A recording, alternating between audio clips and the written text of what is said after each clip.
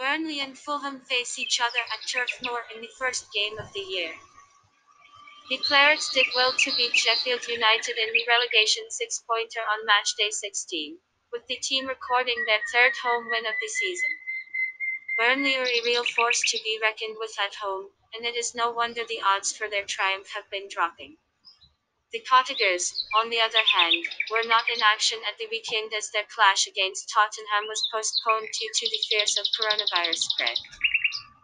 The capital club have been struggling in the first half of the season, and seeing that Burnley have been impressive at home ground of late, we predict that Scott Parker's men are going to return to London empty-handed.